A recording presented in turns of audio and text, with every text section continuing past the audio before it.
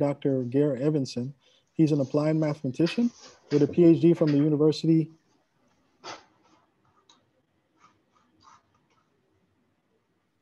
Give me a second. With more than 30 years of experience in research and development related to data assimilation in ocean and weather forecasting and petroleum technology. Today, Dr. Evanson will present to us his research on, and its title, An International Initiative on Predicting the SARS-CoV-2 Pandemic Using Ensemble Data Assimilation. Okay, so at this time, I'll give the microphone to the speaker, and the speaker will go ahead and present. Okay, so thanks a lot for the introduction, and thanks for having me. This is work that came out of kind of nowhere, because it started in March when I ended up at home in a home office in quarantine, and the whole world was going crazy in a way. Also, what we saw then was that we didn't really know the severity of the virus. We didn't know how it would develop. We received a lot of information or inconsistent information from the government and from authorities. And with my background more in dynamical systems, mathematics, at least I had some strong opinions, or I believe I had my own understanding of how severe the virus would be in terms of exponential growth. And which was one of the things the politicians didn't understand, that if you have some unstable system, then there's a danger it will really explode and go exponential very quickly. So it's a really unstable system. And also the virus seemed to be quite severe when, based on reports we got from Italy and China as well. So at that time, I decided to see if I could do something myself, and I implemented an epidemic model, a so-called SARE model, and I coupled it to a data assimilation system and started gathering what I could have of data on hospitalizations and deaths, etc. in Norway. And then very quickly we were able to tune the model to and predict the developments of the pandemic in Norway.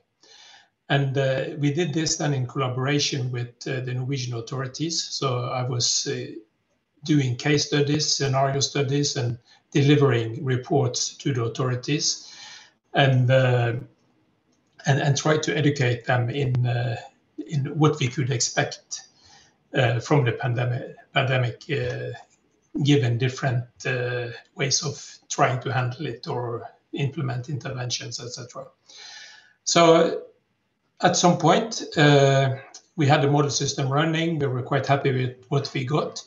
And then I contacted a number of collaborators internationally, because I thought that, okay, what I built was quite easy to use and quite flexible. And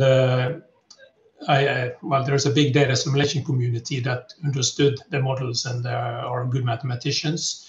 So we ended up with having the system running in several countries in Europe, in the US, in South America, for a couple of countries there, in Canada. And in the end, we continued the development of the system, and we kind of try to predict the evolution of the pandemic in the different countries, and we also had interaction with authorities and try to contribute to the situation. And so this ended up as a publication. There's a version of the paper on medRxiv. It was submitted in June. Now there is a revised version, which the previous version was quite extensive. It's like 53 journal pages, and the revised version is 73, I think.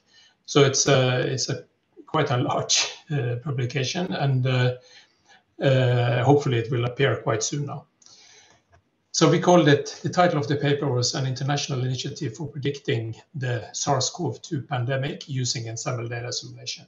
And the idea was a bit to explain both how you could model the pandemic, explain how important it is to kind of kill the virus and stop the pandemic before, while you still have a possibility of doing that, and then how to explain how to use ensemble data assimilation methods for calibrating the models, and and that's what I will talk about today. So in my presentation, I will talk a bit about the data assimilation methods we have used, and then I will show some examples from the paper. Okay, so I just I made 3 slides today just to show you the global development of the COVID pandemic. And so this is the total number of deaths globally up till today. And you see that we have more than, we are soon 1.2 million deaths globally. If you look at the daily deaths, it seems to have stabilized, like it's about the same number of deaths on a weekly basis. Except that if you see at the end here, there is a slight increase. We had something similar in July, end of July, August, but still it looks quite stable right now. So it's kind of, there's a linear behavior, it seems, in these plots. On the other hand, if you look at the daily new cases, we also see here that during the summer it was quite stable, but now in the last few weeks there has been a strong increase, and this is, I think, exponential. If you look at the active number of cases globally, there's also it seems like there is a strong increase, or maybe exponential increase, and this kind of connects also to what's going on in Europe and in the US. In Europe, we seem to have control of the pandemic during the summer, and then after the summer, it has just gone completely crazy. So in France, in Spain, in Italy, Germany, Belgium, there are no, UK as well, they are now closing down the countries completely. So they are going towards a full shutdown again. And that's to mitigate this exponential growth in the number of cases. And if you look at the cumulative number of deaths in Europe and the US, you also see that in Europe we have this corresponding exponential growth here. It doesn't look as severe as in the cases, but we have to wait for another 2 weeks to get the effect of the latest cases here. There is a delay from you are infected till you actually die. So my prediction based on the cases is that this curve will continue exponentially and become even steeper in the next 2 weeks. In the US, it's a bit more complex because there have been different interventions in different states at different times. So it's a bit more chaotic, and but it seems to have had a more rapid growth in the number of cases, or continuous growth in the number of cases, that you were not able to stop the pandemic completely like we did in Europe before it took off again. Okay, let's talk about ensemble data assimilation.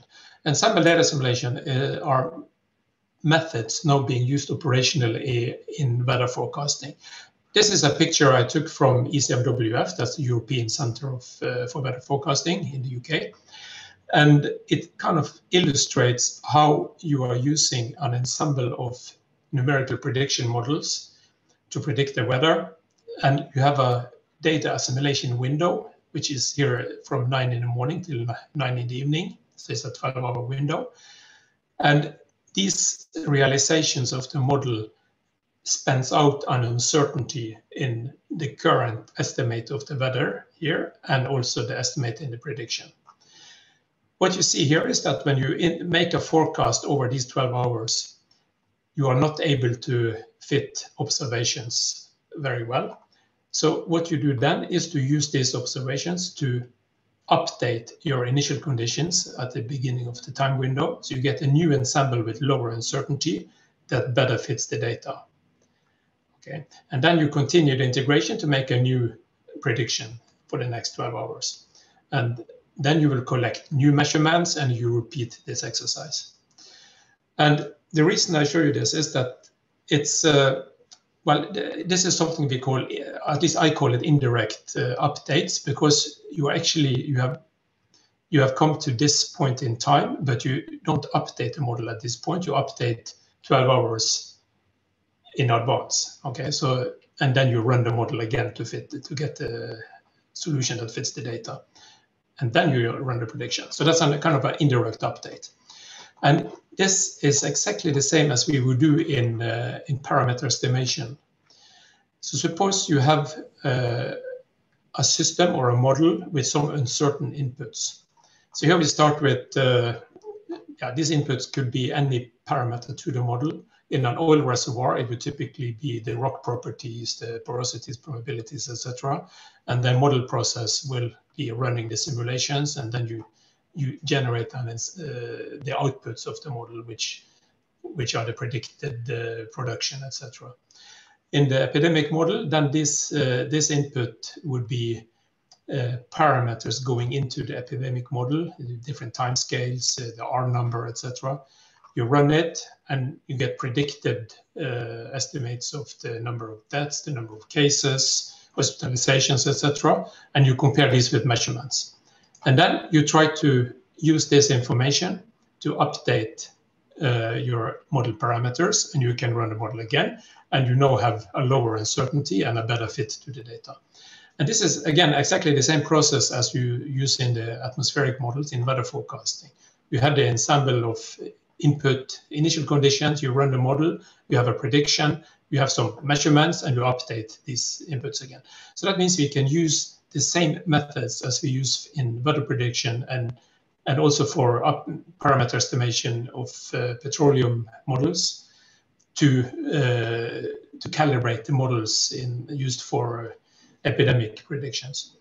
And to explain how these model or these ensemble methods are working, I'm going to show you this slide here first. So what we have here is an ensemble of prior estimates of a parameter.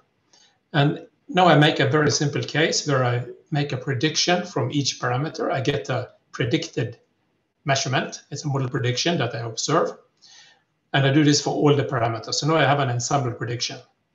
And we see here that we are not really fitting the data very well. But the other thing we observe here is that it seems like there is some kind of connection between the prior and the prediction. So if we increase the value of the parameter, we also increase the value of the prediction. So in this case, maybe we can just increase these input parameters to get a better fit to the data. And that's exactly what we do. And the way we compute these updates is by using statistical regressions, and we compute the ensemble correlations between the predicted measurements and the prior parameters. And then we can compute exactly how much we have to update this parameter to get a solution that better matches the measurement. And we can do this completely statistically consistently. And of course, in this case, it's really simple because it's only one parameter and one measurement. But the ensemble methods can handle thousands or millions of parameters together with, say, millions of measurements. Some parameters are being increased in value, others are being decreased. Some are not updated at all. Some might be correlated, some are uncorrelated, etc. And in that case, the whole problem becomes mathematically extremely complex, and it kind of warrants the 25 years of research going into these methods to get where we are today. And to show some of the mathematics, this is for the sequential data simulation. So what I have here is a solution at time I. So the X is just the model state then. I have a nonlinear model, I make a prediction. This prediction I measure, so that means if you predict the temperature in a global model, for example, you measure at certain locations. So this H will extract the temperature at the measurement location. So Y corresponds to the measurements. And that means you can write Y is a nonlinear function of these inputs, and we have measurements related to Y. And if you write, sorry, I always do this. And if you write out Bayes' theorem for this problem, you can say that a posterior PDF for x, y, and the predicted measurement given the measurements is proportional to the prior of your parameters, the model integration, and then the likelihood function. And solving this problem is what we call this indirect update, or the smoother update step in sequential data assimilation. If you look at the parameter estimation problem, it's again exactly the same. You have input parameters, you have a nonlinear model, and you have predicted measurements. And you write exactly the same Bayesian formulation. So this is now the standard Bayesian inverse problem for solving for the parameters. And of course, here you're solving for x and y. And what you would like to do is to solve for only x. So if you write your model as a perfect model, that means the prediction is given by g of x. Then you can write this delta function, and you can integrate out y, and then you get the marginal posterior PDF for x given the data is proportional to the likelihood times the prior. And this is really the problem we are trying to solve in ensemble data assimilation. Okay, so if you look at this expression again, what we are doing is that we are sampling some prior distribution for our parameters x, as this red PDF here. We are integrating the model forward in time, so we get a prediction PDF, which is this red curve here. And because the model is nonlinear, this PDF is non-Gaussian. Then we combine it with the likelihood function, which is normally Gaussian. And using these two, we are able to update or compute for the posterior PDF. This is f of x given d, which is this one, the black one here. And this one is not Gaussian. It looks Gaussian, but you see it's not entirely symmetrical about 0. And then when we have this one, we can just integrate the model forward in time to get the prediction PDF. So this is what we'll try to do. And we will use ensemble methods for solving that. And that ensemble methods will then be a kind of Monte Carlo representation of these PDFs. So we sample many realizations from the prior PDF, we integrate the ensemble forward in time, and then we update the ensemble realizations individually to get the updated estimate. And the rationale for doing this is explained here. So if we start with our Bayesian formulation again, then it's possible to approximately sample the posterior PDF here by minimizing an ensemble of cost functions. And these cost functions, if you use Gaussian priors for the likelihood and for the prior parameters, is a quadratic cost function. So you have the covariance, it's normalized by the covariance of the data and the prior variables here. And we can create an ensemble of such cost functions. So that means we have an ensemble of prior values. So these are the values or the samples sampled from f of x here.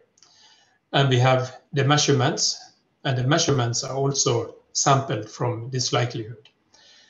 And if we can minimize this ensemble of cost functions, then the resulting solution will be an approximate sampling of this posterior PDF.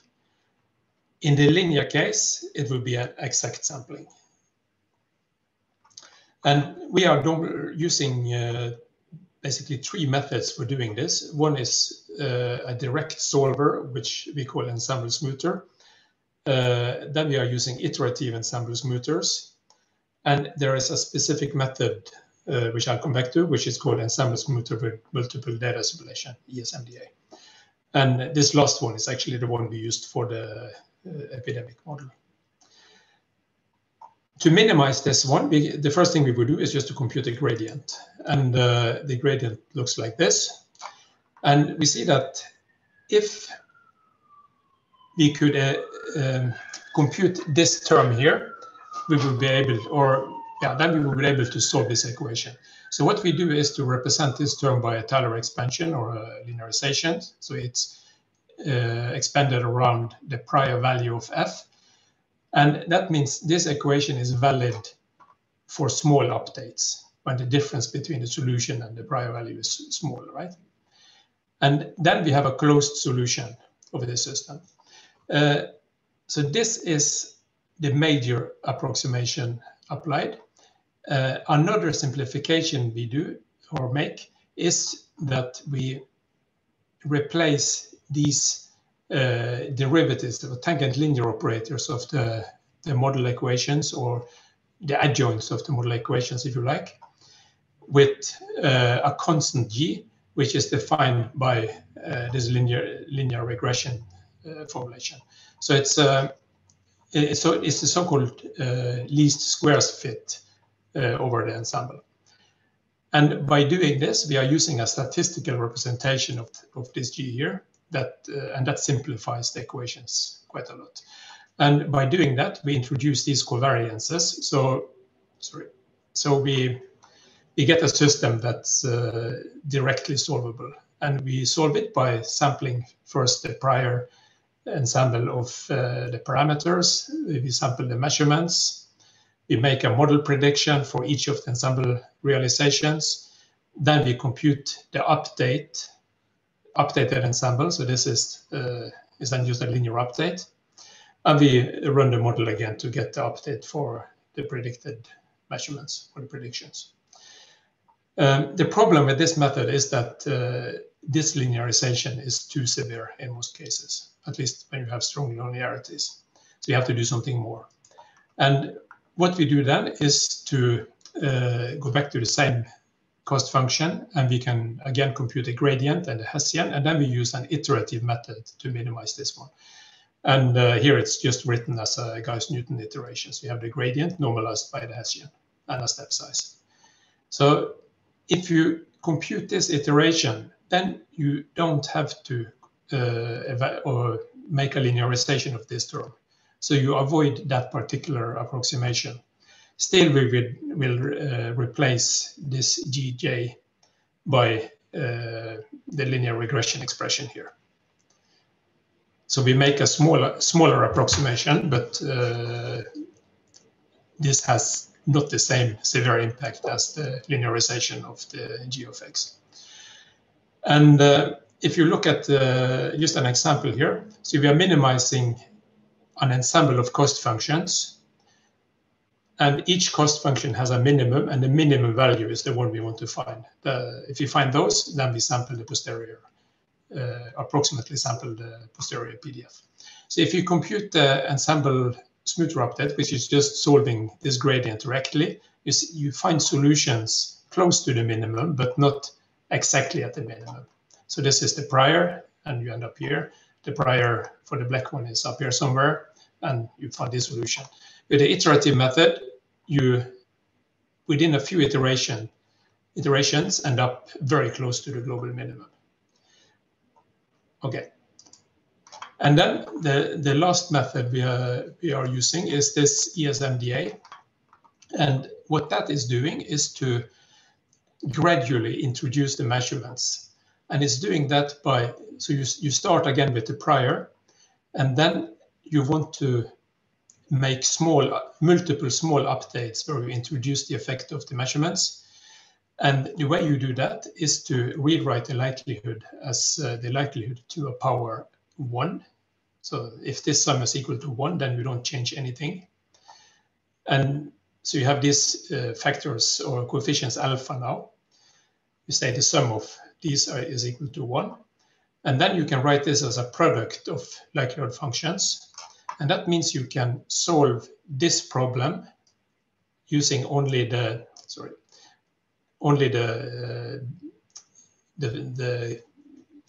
likelihood to the power of 1 over alpha 1 first, multiplied with the prior. Then the solution of this one becomes the prior for the next one. So that means you are making a number of steps and then gradually introduce the measurements. In each step, we are then assimilating inflated observations. So you increase their errors. And we can show that there are no approximations introduced here. For the linear case, this solution is exactly the same as you will get in the ensemble smoother case.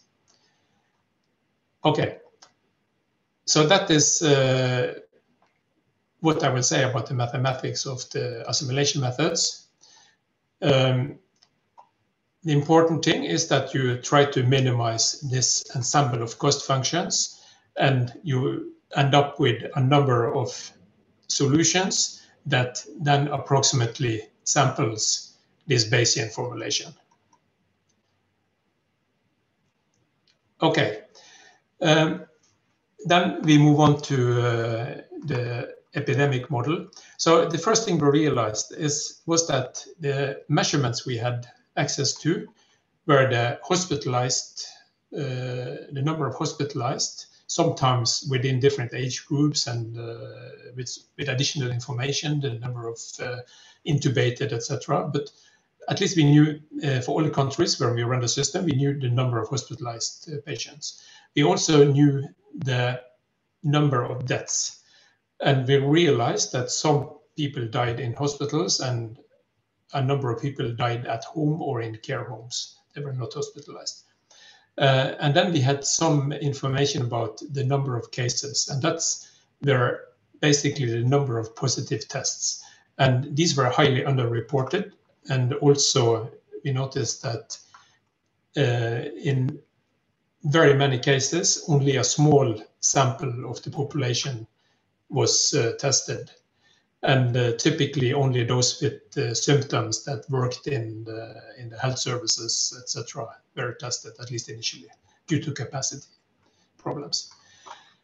Okay, and then the standard SARE model. SARE means susceptible, exposed, infectious, and recovered. Does not include information about deaths and hospitalization. So we extended the model to a system that looks like this. So again, we had a susceptible, exposed, infectious, and then instead of recovered, we had additional groups of what we call quarantined. And these are the patients that are sick and they know they are sick. And then we have some with mild symptoms, we have some with severe symptoms, and some with fatal symptoms. Those with mild symptoms recover, and there is no more problem with those. Those with severe symptoms end up in the hospital and then they recover. Those with fatal symptoms are either going to a hospital and then they die, or they are in a care home or at home or somewhere else and then they die. So what we had measurements of was the number of hospitalized and the number of deaths. And then we wanted to control the whole model system based on using this information. And then in some cases, we also tried to use the number of positive cases. But then we said that only 10% of the real number of cases, for example, were measured. So this was more used to kind of control the initial conditions or the initial growth of the model, or to get numbers that were kind of realistic in a way. The other thing we did was that we added age classes to the model. So we model patients of different age as different groups. So, and we had 11 age groups with small children in kindergartens, in schools, and then every 10 years, groups of 10 years difference, all the way till 105 years or something like that.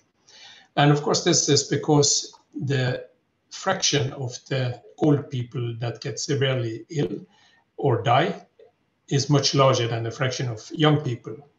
And also we wanted to be able to model different behaviors in different age groups. So that means we have, and then we model the transitions between these different groups, given these time scales. And we also try to estimate these time scales. Okay, the model equations are actually quite simple. It's they just model a flow of patients between groups through the system, and you conserve the total number of people, etc. And the sum of the right-hand side of this equation should be 0, so that you don't lose anyone on the way. And you solve this using, it's just a system of ordinary differential equations. So you have 33 equations here, and then you have 1, 2, 3, 4, 5, 6, 7, 8, 9 equations in addition here. So 42 equations in total.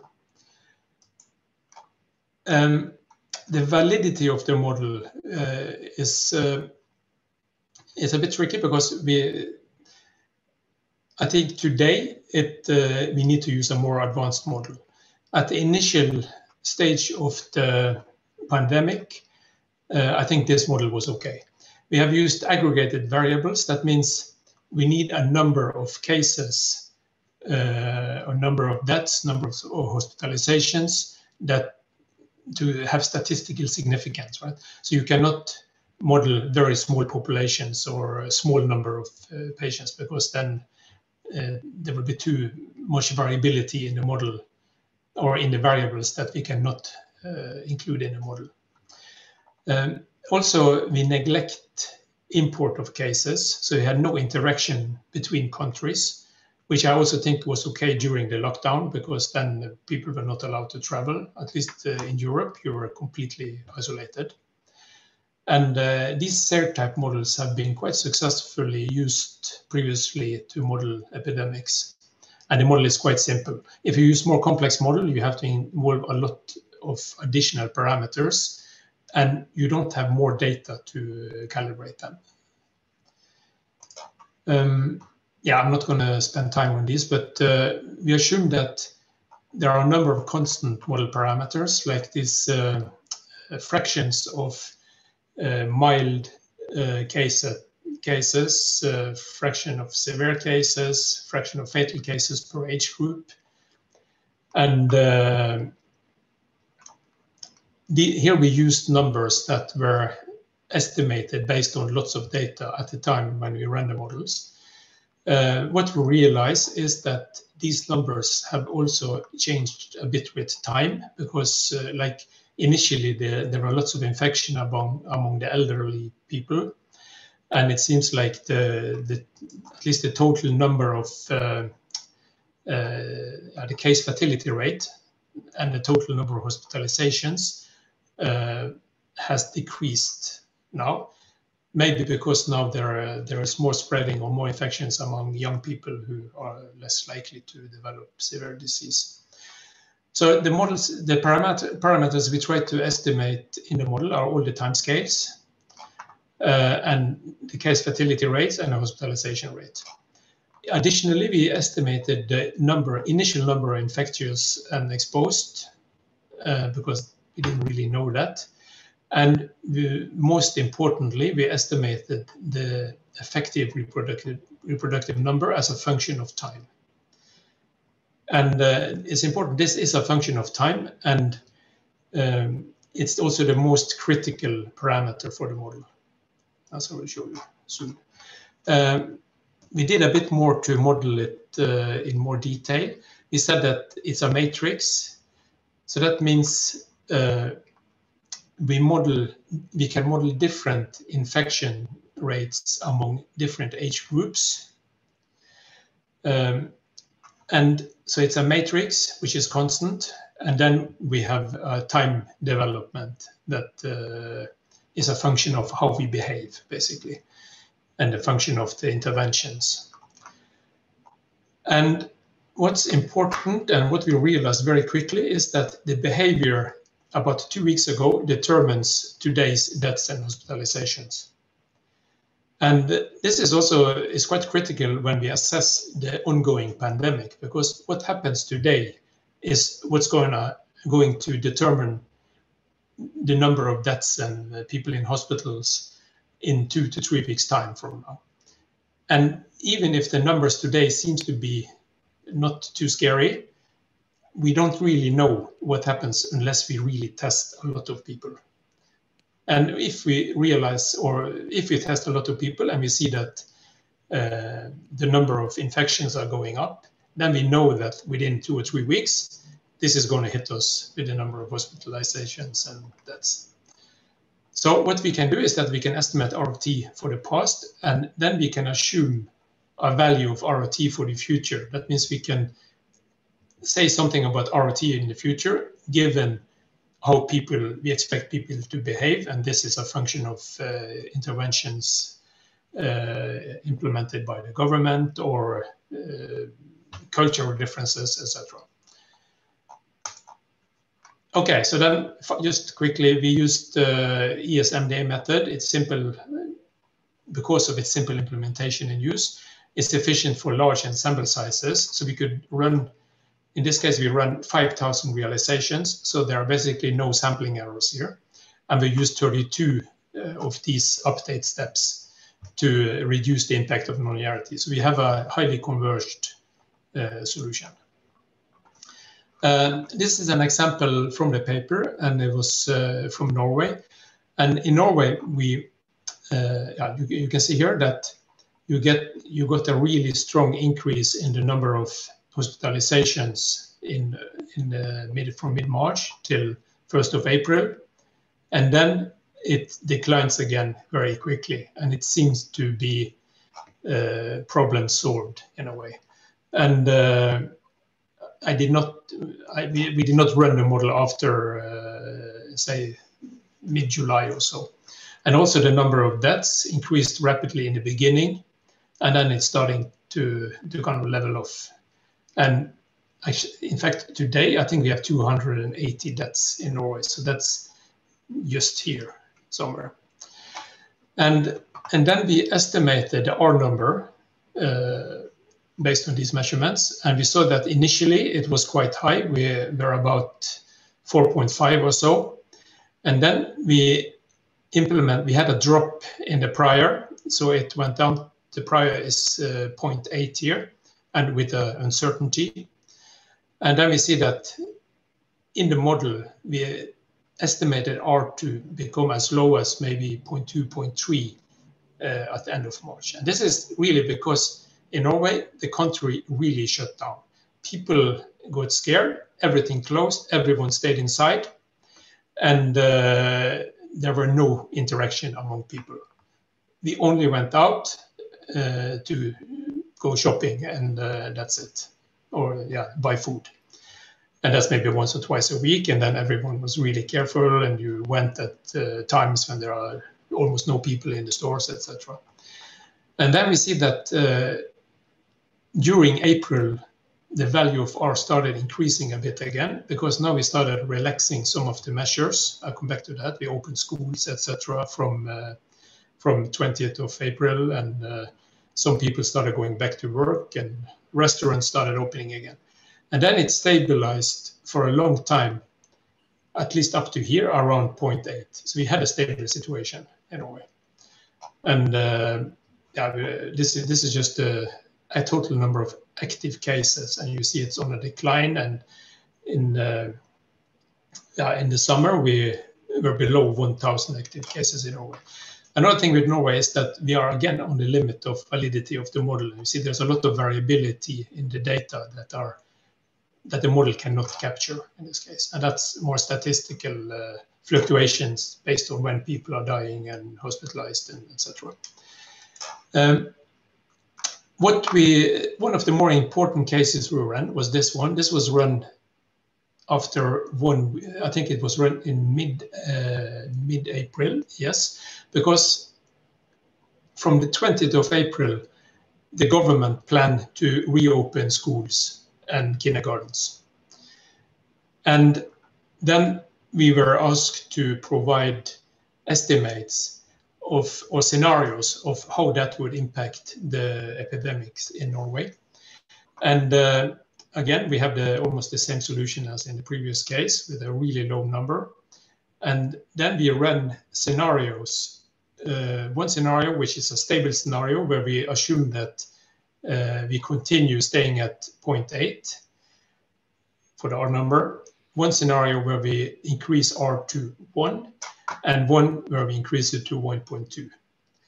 And these are really small changes, right? It's not is not a big change in behavior among people from this scenario of 0.8 to 1.2. But the solutions are completely different. In the stable scenario, everything looks great. We continue, and the number of hospitalized goes towards zero. The number of deaths are leveling off. In this scenario, we have a neutral case. So what you will see is that the number of hospitalizations starts becoming a constant value. And the same with the deaths. Number of deaths will have a linear increase. Oops, sorry. And then in this final case, everything is unstable. And even with this just slight instability, within 1 month, we have a significant increase in the number of hospitalizations. And if you continue this integration, you would not like the results. So our advice to the government was that, well, we actually advised against opening schools based on the risk of having an R above 1. Still, when you decide what to do, it's a judgment based on all kinds of other consequences, economic consequences, health issues, how children are, how their lives are at home, good families, in poorer family, etc. So in the end, we reopened schools, and what happened was really what we see in this previous plot. R stayed around 0.8 until mid-July or so. And so that means that the behavior of the adult population or the rest of society was sufficient to mitigate the increase in R we got by opening schools. Okay. I will show some other examples. This is on how we model this R of T, the effective reproductive number, and this is from the Netherlands. In the Netherlands, you have a lot more cases. So you have a log scale here, but you see that they have like 5,000 hospitalized, and the deaths are approaching 10,000, etc. And what we did here is just running with different priors of R to see how stable the system is or how well you can recover the actual behavior in R. So in this case, you have, it's a bit like in Norway, you have a constant prior and a discontinuity, a jump, and then it continues like this. And here you see that also in Holland, you had a strong reduction in end of March, beginning of April, and then it, at least until end of May, it stayed quite stable. This is another example where you have a wide prior on the R value, but it's the mean is equal to 1 all the time. And again, you get this strong increase initially and then a big drop and a kind of similar behavior until, say, mid-April or mid-May. And then, because of the larger uncertainty, you have more spread in the predictions. And then they also run one case where you have a continuous value of R, and again, you get a very similar estimate. So we think that it seems like the system, independent on how you specify the prior of R, is able to recover quite good estimates of the R value for the past. So when you have measurements. And then what's happening in the future is again a consequence of how you behave. This is a case for Argentina. That's actually the only case where we only had death rates as data. And they were also able to model the development quite accurately. At end of August, the predicted number of deaths is very similar to the real observed number. So it's about 10,000, and which is about here. So it's the middle scenario. So it turns out that they had they estimated an R value that just went below 1. And this is, of course, because in Argentina, they also had a really strong interventions initially. But then at some point, it's impossible to maintain that. or it was impossible in Argentina at least. And then this middle scenario here is probably the most realistic one, so with R equals 1.3. In the US, here we had some interesting results. And what we see is that there is a lot of variability in the hospitalizations and the deaths. So it's not just pure exponential or linear trend as we saw in the European countries. And we are able to capture this variability, and we see that in the R numbers again. So in Alabama, you have this peak here that gives an increase in the number of deaths and hospitalizations 2 weeks to 3 weeks later, and then a decrease again that we again find here. And so that means that the fact that we are able to estimate this time variability of the effective R number means that we can track the epidemics quite well over time.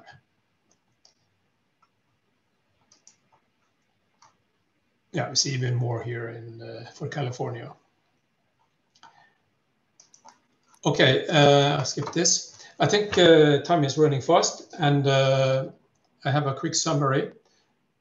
So we made a system that's able to track the epidemic quite accurately. We can estimate the effective R number in the past. We can use this system to quantify the impact of interventions by just assessing the experience we have so far with where we see the effect of opening schools, etc., or opening up society. We can run short-term forecasts using R persistence, and that seems to work quite well for, say, 2 to 3 weeks into the future. We can run long-term scenario forecasting with specified future Rs, so we can assuming different policies for interventions, we can predict how the disease will develop. Then I will refer to the code, which is on GitHub, and there are quite a number of users now. And also the original manuscript is on medRxiv. The new version is not uploaded on medRxiv, but I hope it will be available from the journal quite soon. And then I can also say that recently we have worked on extending the model to include the multiple communities or countries with import or interaction between the communities, so we can model import of infections. We could model all the states in the US or all the countries in Europe. Okay, I think I will stop there. Right, thank you, Dr. Vincent, for your great talk. If there are any questions, don't hesitate to unmute yourself and ask them. If you don't have a microphone, then just type them down in the chat and I will relate the questions to him. So thank you again for speaking while we're waiting for questions. Thanks. I want to quickly thank the speaker for coming. Thank you so much, Geir. Thank you. I really appreciate it. Thanks.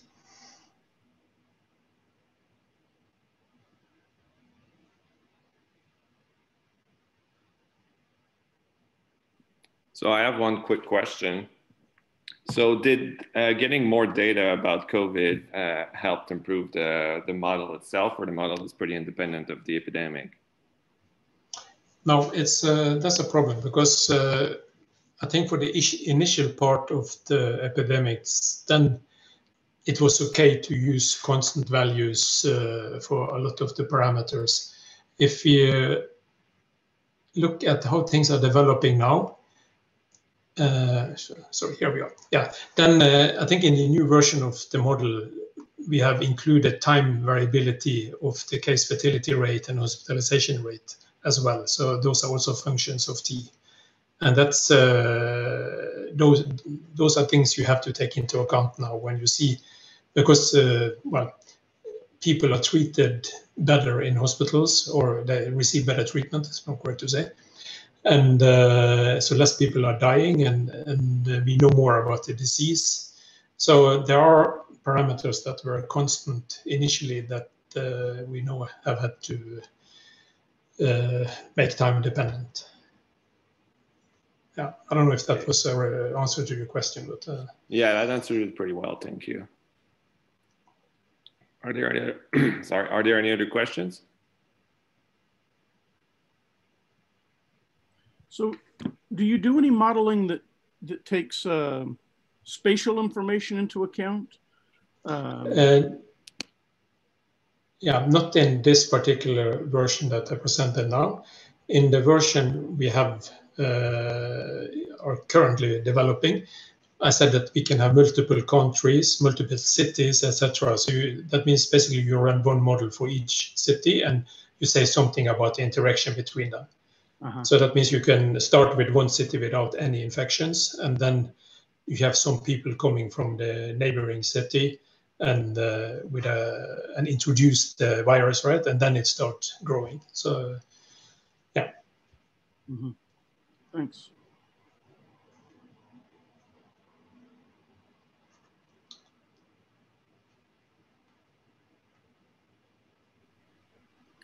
Any other questions?